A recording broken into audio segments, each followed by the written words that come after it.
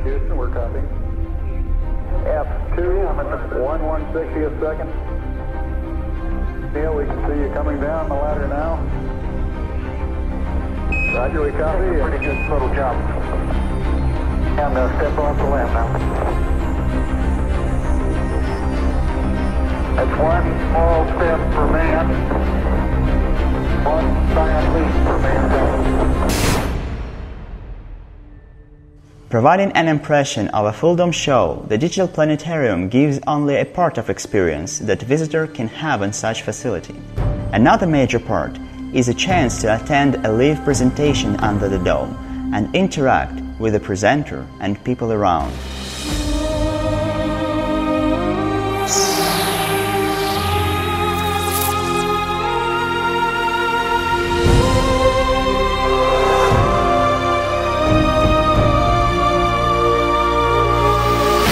What I've seen so far, I think it's usable at least. It's quite practical. I mean, the control must be very easy. The possibility of a live presentation can be achieved with a special kind of software called a Fulldome real-time simulators. Using this software, it's become possible to simulate entire known universe in real time and travel across different worlds and stories just following the presentation. For my opinion, I think the dome is very convenient because we can move it to everywhere to educate the student or people who are interesting. And the platform used to iPad 2, that's very easy to use because you just press the button in the step. So everyone can use it. And the technology real time, I think is very good because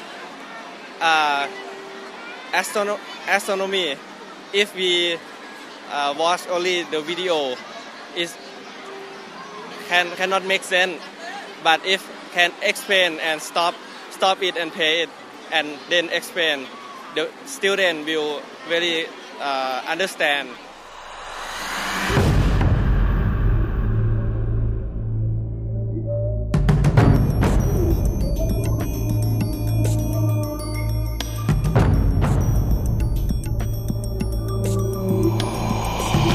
Fulldome Film Society and Fulldome.pro committed to produce a Fulldome real-time 3D environment that we call Event Horizon.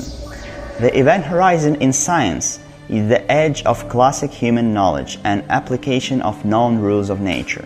For us and planetariums, the Event Horizon will become an edge of interactive possibilities and scientific visualization in stunning 4K Fulldome graphics.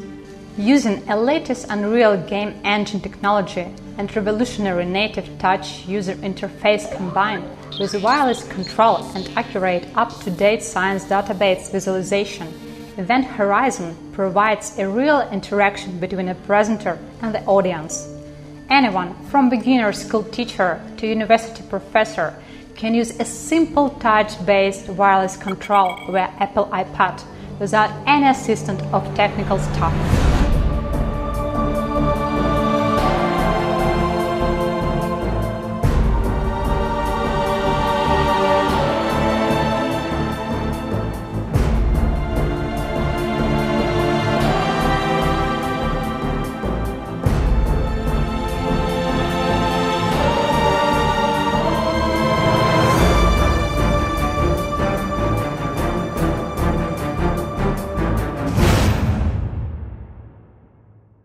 Believe, only that can bring a true life science under the dome.